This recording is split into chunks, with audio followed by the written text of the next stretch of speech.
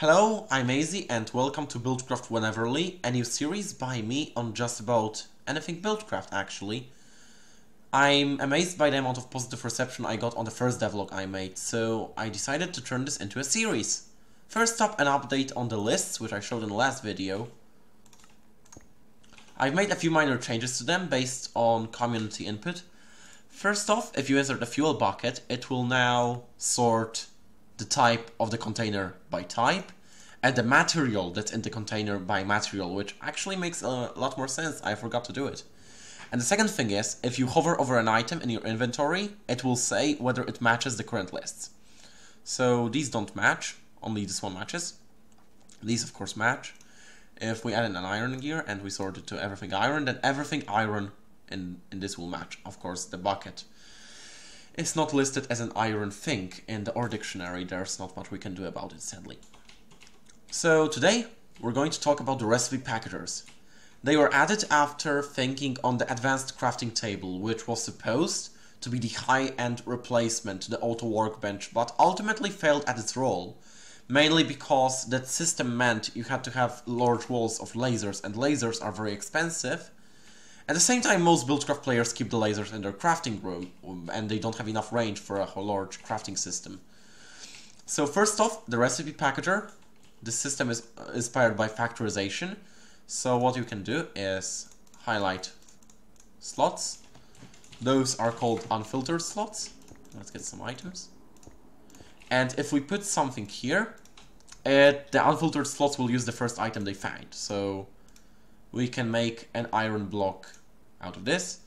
Of course, if we have multiple items, it will always pick the first item it finds. It won't mix them. An unfiltered set of slots will only take in one item. Of course, you can use this to do this, which means free iron. Also, the packages have those neat tooltips which show you what's in the package.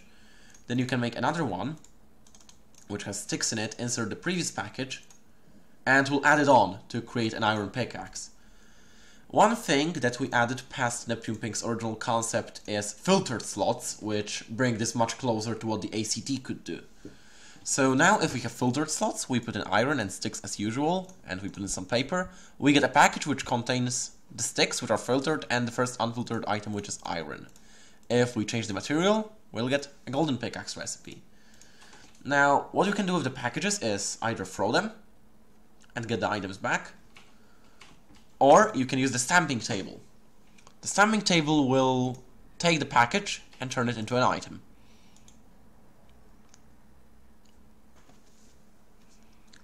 Now, depending on the amount of items, it will take less or more time. For instance, the iron blocks take a bit more energy and time to produce.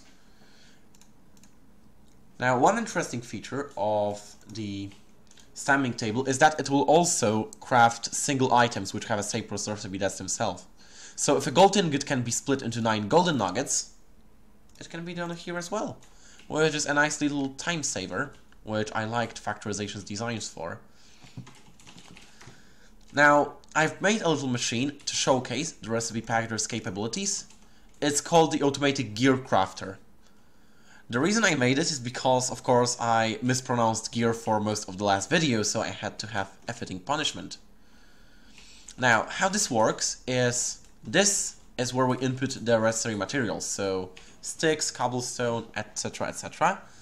Now, one feature of the recipe packagers is that they will only take the items which are needed in the recipe. So if you only have sticks here, it will only accept sticks. Of course, if you have an unfiltered slot, it will take in anything because it cannot know what you want to put in the slot. These clay insertion pipes will thus pick the first recipe packager appropriate for a given item. So if we give it sticks and cobblestone, they will accurately pick the recipe packager that requires them. And those will light up. Those are just simple indicators about which recipe packager contains what. Now this thing turned on. It's quite nice actually. It's a system for filling in paper when the recipe packagers use up paper to make the packages, which are now contained here. How this works is if there's space for paper in any of these, it emits a red pipe signal, which will then trigger this extractor. The items will go this way. using the clay pipes to find the recipe package which needs paper, and any overflow will go back through here, and using this lens filter contraption, which I might explain in a later episode, they will always go back in the chest. This is so we can keep a nice paper supply. Now we've got the packages waiting here, as you can see. Now let's turn on the second part of the system. The packages will now travel through the redstone engines and wooden pipes. Here's the package. And they will come into, and there will be more of them crafted, and they will come into this gold chest, which will push it to the stamping table, and the gear will come out this diamond pipe.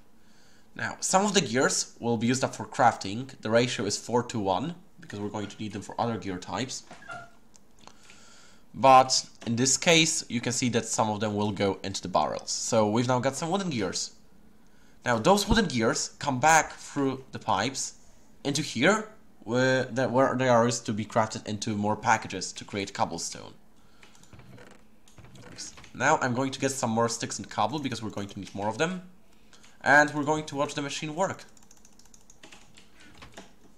We need to wait for a while for it to refuel. The items are traveling through these pipes. And we've already got some wood and stone gears. We should be getting to iron gears soon, whenever this one catches on. Which it is doing. And then once iron ones start traveling here, oh there it is, we're eventually going to see gold ones and then diamond ones.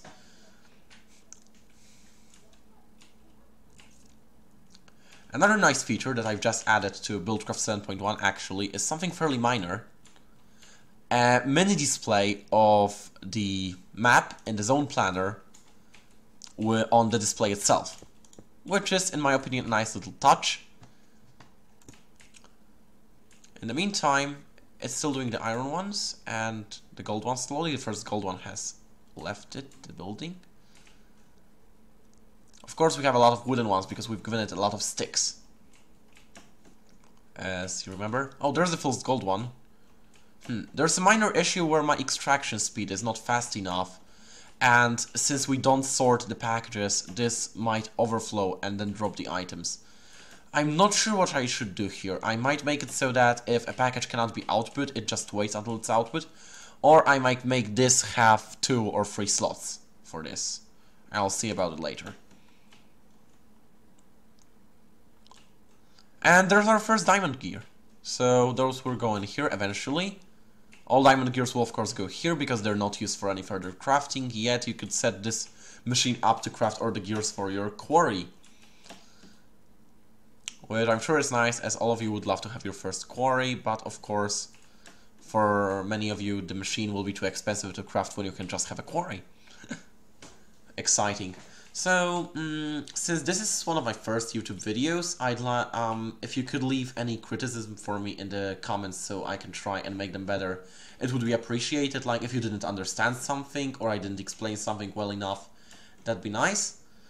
So work on BuildCraft 7.1 continues. We've actually found quite a few bugs thanks to the star chasers, and we'll be getting them fixed. I think we can expect the first beta of BuildCraft 7.1 in 1 to 2 weeks or so.